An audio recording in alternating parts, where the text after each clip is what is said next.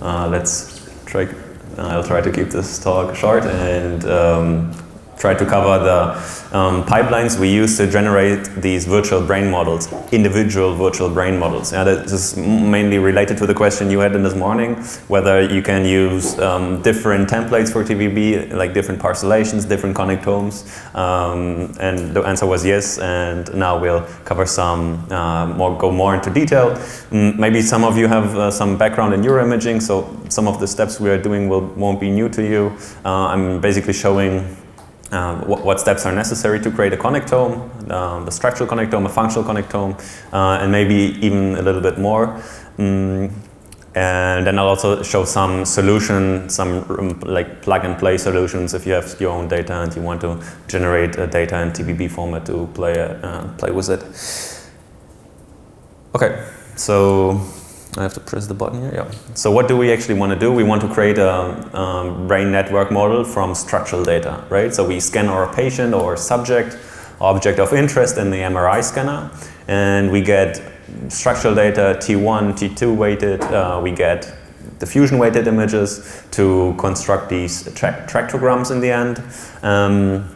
We use different kind of modalities to construct a parcellation of the cortex and also the subcortical structures. And in the end, what we do is we group these tracks, the fibers in our tractogram, we group them together to create an abstract representation of the brain, right? So we want to end up with this graph. Where each node indicates a brain region and the edges between them are the connection strengths. The connections itself. So there's a whole bunch of software out there, different pipelines. People try to automate everything, and depending on what kind of data quality you have, you can use different tools and different methods to correct for artifacts and so on and so forth. So I cannot cover everything here. I'm just showing you a bunch of different things that we are using and we also would like to recommend. So from these different pipelines out there, I want to mention three. One is the minimal preprocessing pipeline of the Human Connectome project, which we consider as our gold standard. They have, let's say, very, very high quality data acquired in their scanners, and also very, very good pipelines adjusted specifically to these high quality data. Yeah? So this is what I mean is the availability of your own data.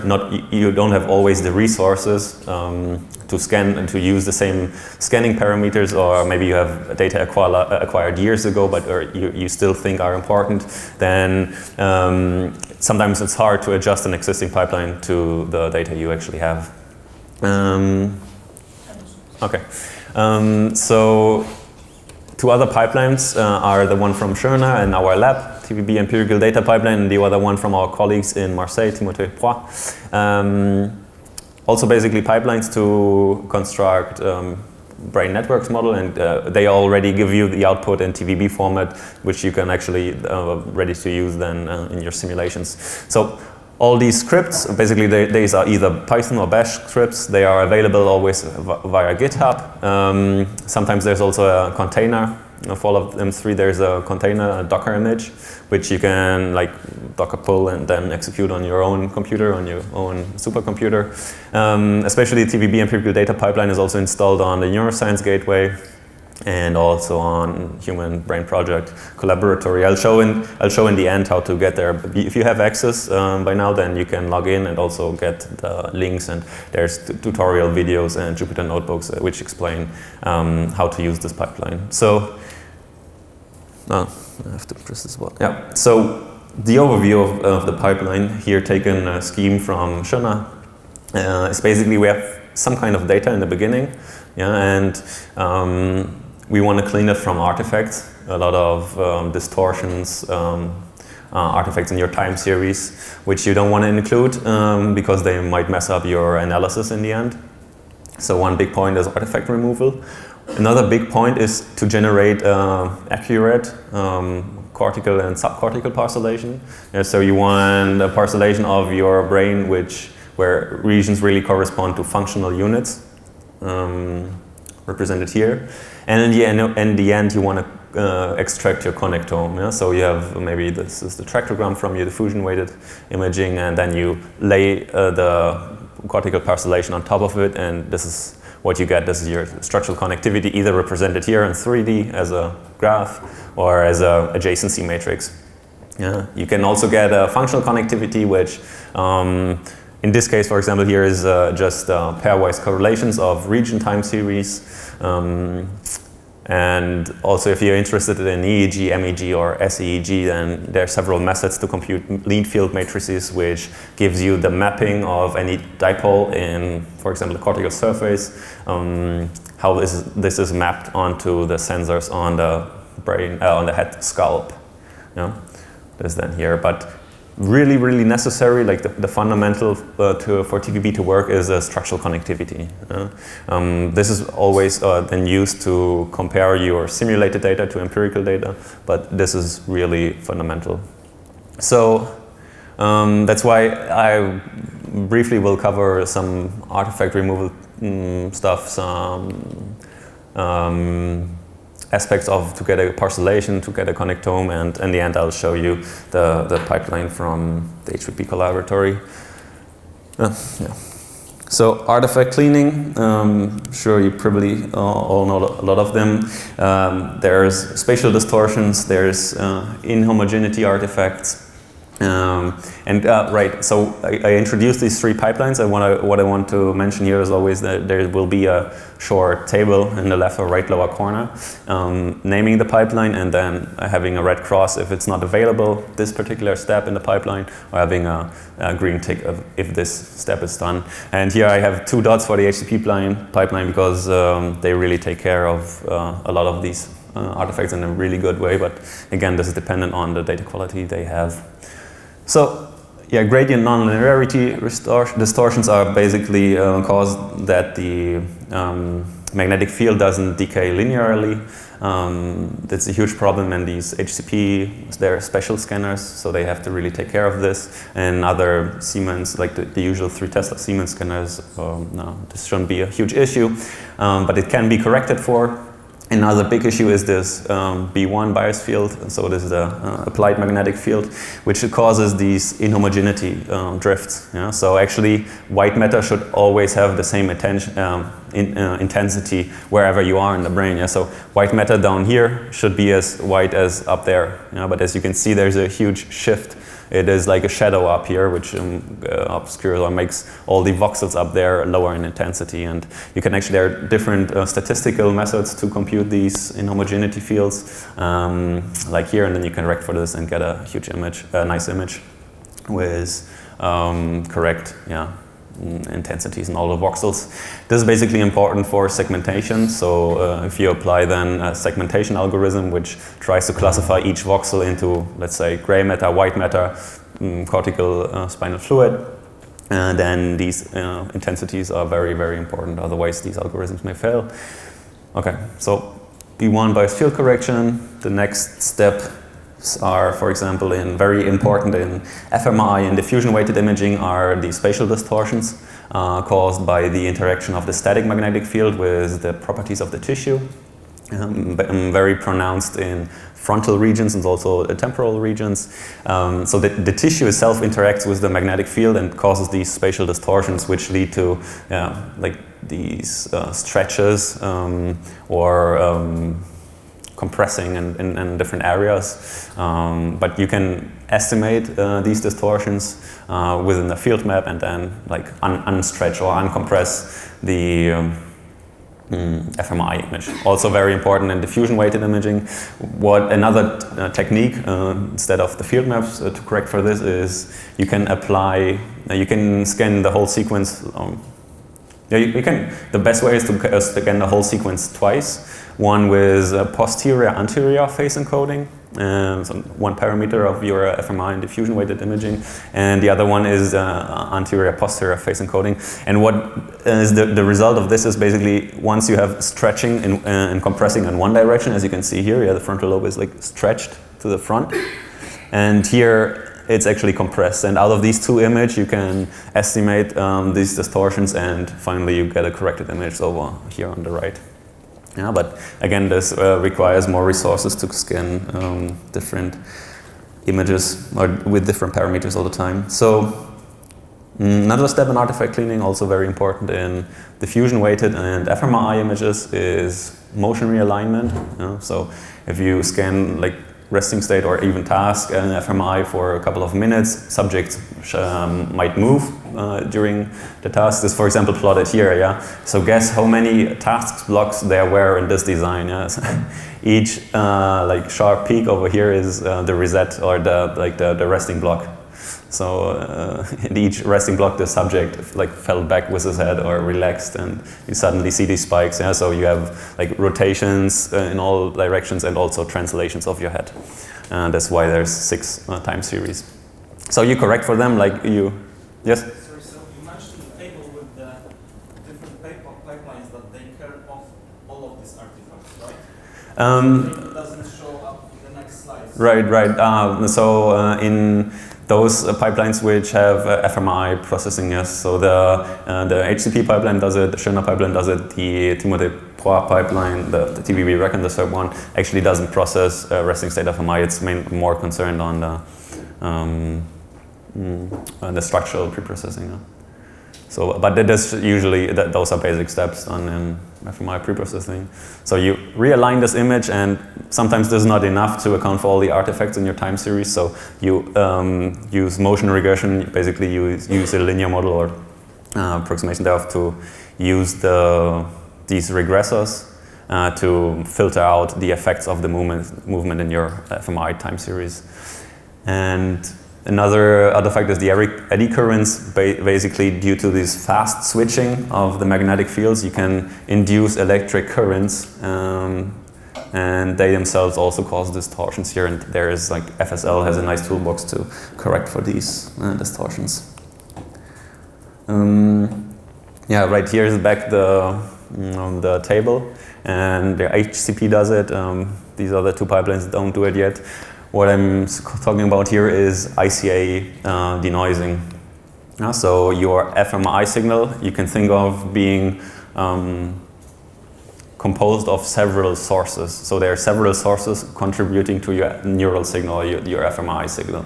There are neural sources, which are good, which are really the ones you want to measure, and there are not neural sources, which are basically artifacts which you want to remove. And these artifacts could be signal originating from white matter, from motion, cardiac, respiratory pulsations in your cerebrospinal fluid, in your sinuses. So there are different kind of sources you also measure with your fMRI, and ICA tries to use a statistical technique to decompose your measured signal into all these separate sources. Yeah? And in the end you get a spatial as well as a temporal pattern for each source, and then you can decide, okay, judging by the spatial distribution and by this temporal pattern, I declare this is neural source. This is some signal arising from neural activity in the gray matter, or this is not neural. Yeah, it's basically an artifact, and I want to have this removed. And if this works perfectly, it in the end removes all the artifact component, and you remain with the neural signal. So here are some examples. Yeah, so sometimes, for example, you might find a spatial pattern here within the white matter, and this is not what we want. We want activity in gray matter. Those are motion artifacts. This is cardiac artifacts here in the ventricles. Okay, so we said we had spatial patterns, but we also have temporal patterns. Very fast oscillating rhythms are not really what we would expect in neural tissue, and like these smooth, slow oscillations are what we want. So this is the time series here, and this is the spectrogram.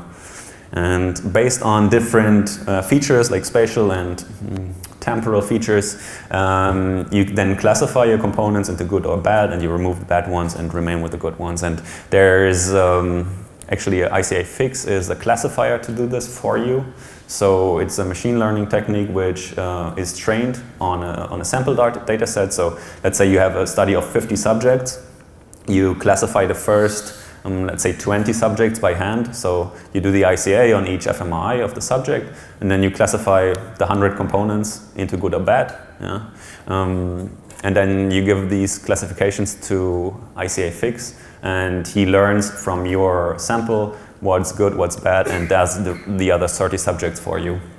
Yeah, there are also pre-trained classifiers for the HCP data set, for other data sets, but I would recommend, or we would recommend, to train your own. It's worth the effort.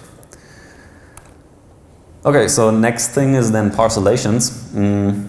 What is the goal here? Actually, we want to identify regions with the same functionality in the brain. Yeah? So we want to classify a piece of the cortical sheet or on the subcortical gray matter to be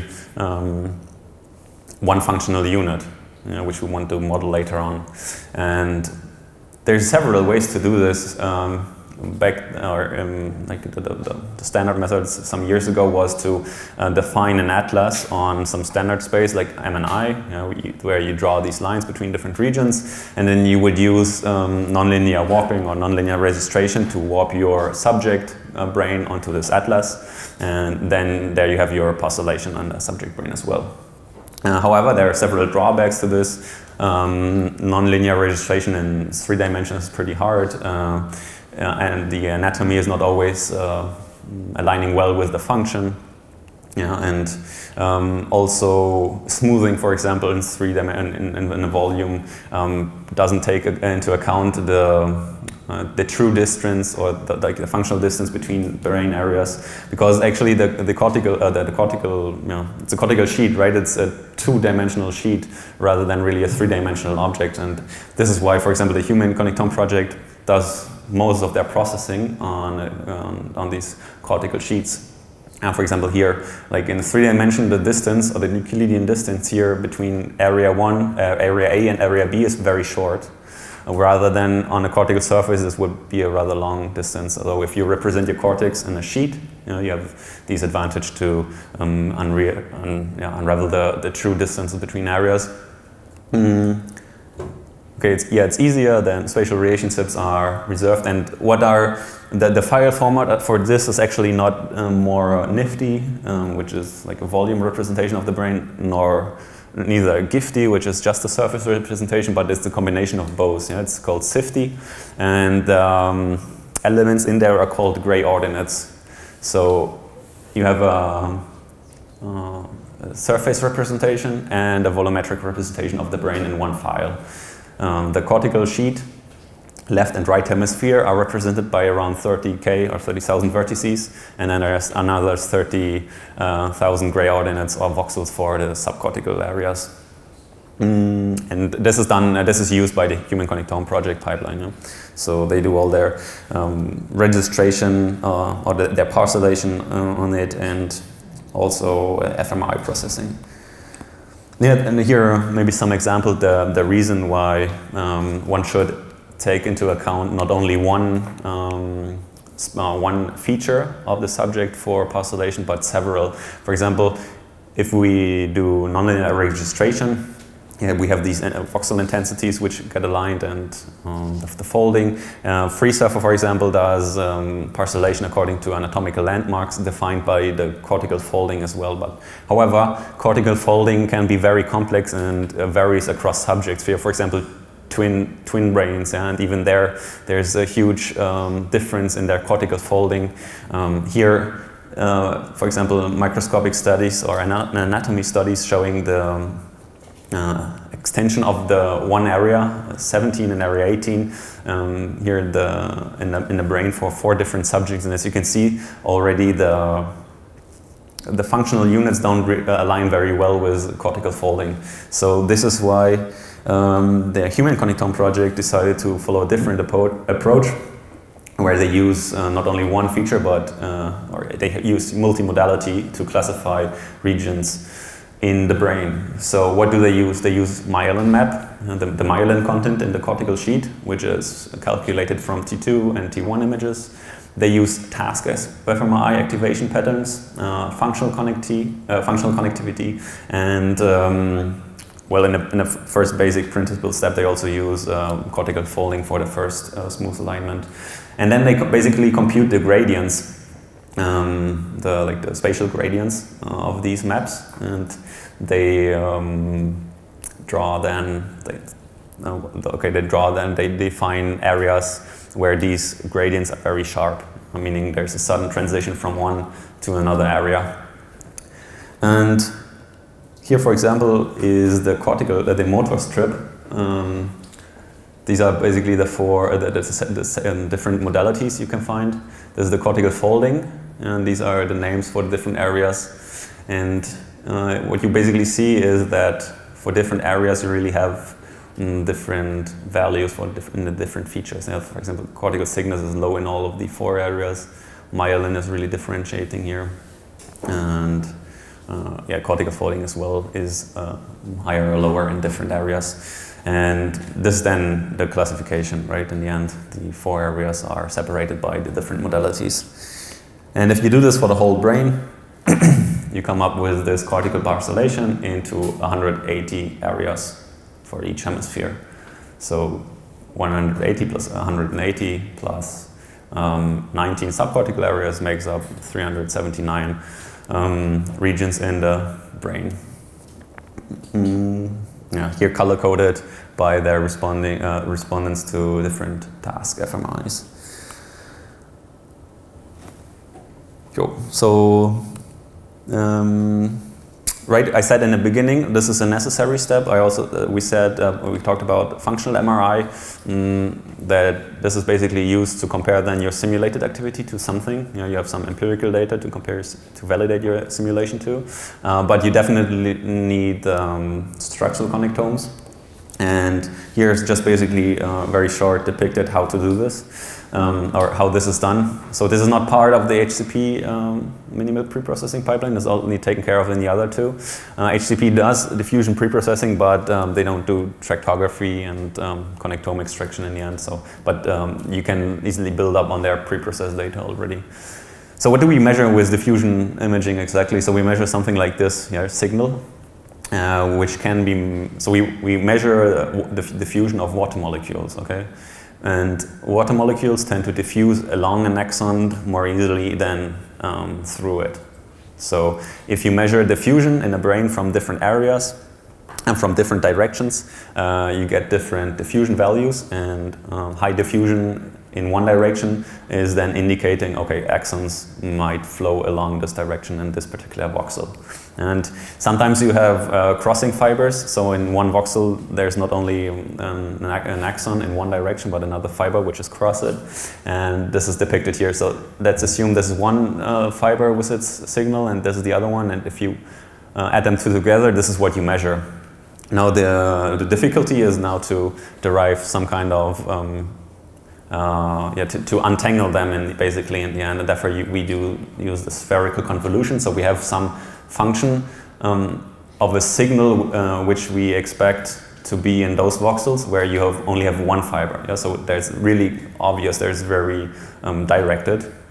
This would be the function which we would attain if there's just one fiber in one voxel.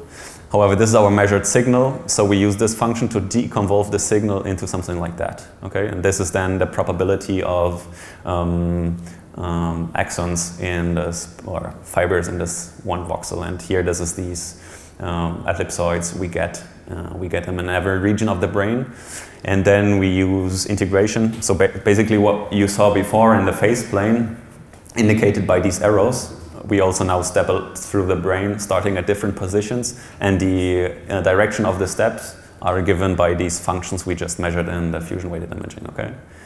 And what we end up with is the tractogram, these trees of different fibers.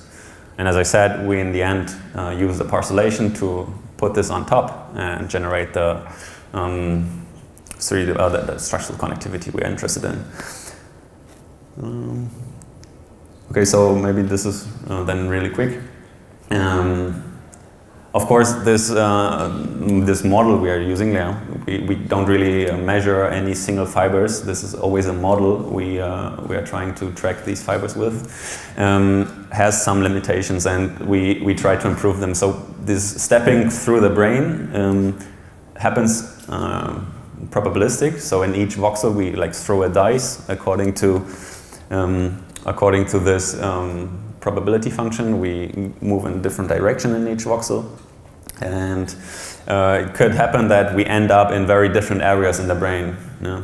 And some of the areas we end up with our track are implausible. For example, we could track fibers which end up in a ventricle, or which go outside of the brain. And this is then captured with this technique called anatomical constraint tractography. So basically, during tracking, we give the algorithm information on which are the plausible tracks to keep and the other ones to discard. So, example, if you enter gray matter, don't exit it. Once you enter it, keep the track. It's good, it's plausible, but don't continue it outside of the gray matter. This is implausible. Or so these are, for example, here to track the cortical column, the spinal column, then keep this track as well if it leaves this area down here. And it's on some force. There are different rules to keep with. Another drawback also from this model is that it doesn't take into account volumes. So each track we are generating is basically assumed to have 0 volume. However, this is not really the case in the brain, right? Every axon, even if it's very thin, has some volume, and there's only so much space in the brain, so they have to share this volume with each other. And here's like this filtering then applied afterwards. Consider this is the signal we are measuring with our scanner, and then we construct a tractogram from this. This is from here to here, through stepping through the brain, and everything is green. It's overlaid with all the different tracks we just recreated. And if we would now imagine on this brain, we would now perform a diffusion weighted imaging again, we end up with this. And as you can see, the fiber density in each voxel is a lot higher than before. This is actually the signal that we measured in the real brain, and this would be the signal we measure in this model brain. So something went wrong with the tractography. Some axons are overrepresented, others underrepresented, and therefore we use different techniques like ZIFT and ZIFT2 to filter this tractogram and keep only the plausible tracks to make the structural connectivity more realistic in the end. Okay, so the last step really, before I show the pipeline on HPP, is also forward modeling. If you're interested in MEG or EEG, there's different toolboxes out there. One's mentioned here are Brainstorm and MNE, which use different modeling techniques, for instance, boundary element models in OpenMEG, but there are different other ones as well. So basically what they model is a dipole on the cortical sheet, and how this creates an electromagnetic field and then can be measured through electrodes on the scalp. So it creates a model for your EEG, and this is what we use in TVB. So for example, this is our cortical surface, and you see around the scalp of this person, and these dots here are the locations of the EEG sensors, and your software, whichever you use, or your model then predicts the impact each of these small dots here has on each of this, on the sensors. And this gives us, in the end, the lead field matrix. It can be done for EEG as depicted here, but also MEG, or like electrodes stuck into the brain, as you saw in the epilepsy case in the beginning. And this is taken care of in this pipeline here. It's automated. With some problems, actually, you have to define so you have an individual cortical surface and also individual locations of your sensors, but you have to define some fiducial points, like left and right pre-auricular points, and also nasion, and to get accurate locations of your sensors. Right. So last step. Okay, this is a summary of what we just saw before. So we recommend using HCP pipeline with the limitations that you have this high quality data, or you might have to adjust the pipeline to your needs. It's very good in artifact correction, that way fMRI does surface-based analysis. but it doesn't do EEG modeling or forward solutions, and also no connectome extraction, but you could add this in the end with your own preferred software and pipelines. TVB empirical data and TVB Recon also available with Docker and install different services here, with the drawback that TVB Recon doesn't do fMRI, but it does the connectome extraction, and also TVB empirical data pipeline does EEG modeling in the end.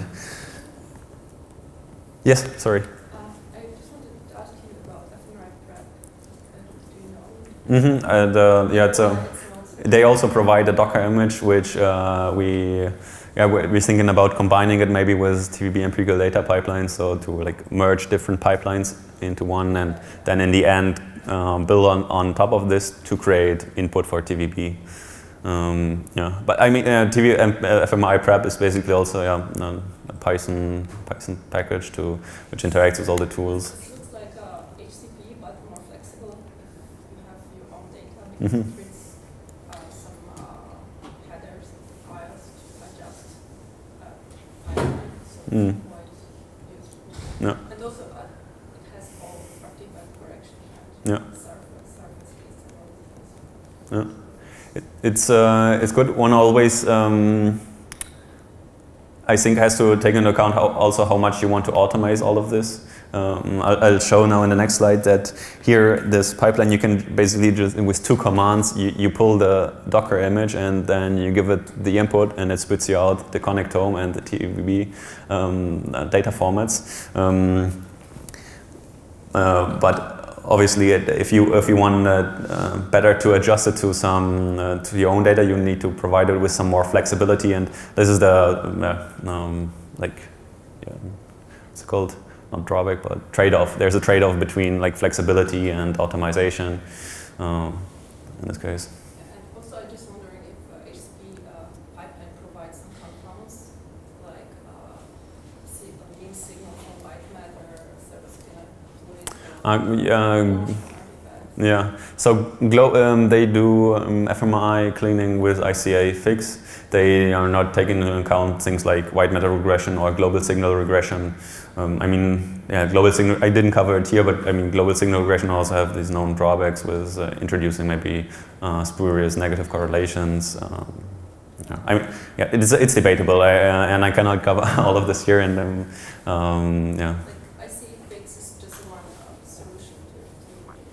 yeah, it's just one solution. Yeah, I fully agree. Yeah. There are many different ways to tackle the problem. Yeah. Okay, so you have your login to HPP Collaboratory, and once you're logged in, you can press this button up here, Platform, and go to Neuroinformatics. And then not this page should appear, but you should at least see this menu on the left. And then click on List of Tools. And then several tools should be popping up here. And also toolbar where you then can search for the model construction pipeline. And this site should show up, where is the introduction and also on how to use this pipeline. There is links to a quick video tutorial on how to start this pipeline on your supercomputer. There's an example collaboratory, like an example Jupyter notebook, which shows you on how to actually start this pipeline from within HPP Collaboratory if you have access to one of their supercomputers. If you don't, then you can't, but it gives you introduction on how to do this, gives you instructions. And also this you will find there, and as I said, it's made very, it can run very autonomous. It doesn't require much. You have to download the software with this command, docker pull from this repository, and then you can either run this on your supercomputer. Here this job scheduler was Slurm, I think, which is this command srun here, submits a job. On many supercomputers it's not Docker installed, but it's Shifter, which works with Docker images without issues. And to run it on your computer, on your local machine, you can type in this command and give it input as bits data format. Yeah? So you need T1, T2, and you need diffusion-weighted images. Yeah, and this is then it will print out, give you the results in TVB format, and give you the structural connectome, and the cortical surface, the EEG forward solution, which can then all be, for example, used in a graphical user interface. Yeah, this is the notebook, and also the link to the video tutorial. Okay, so this was the talk, basic talk about the pipelines.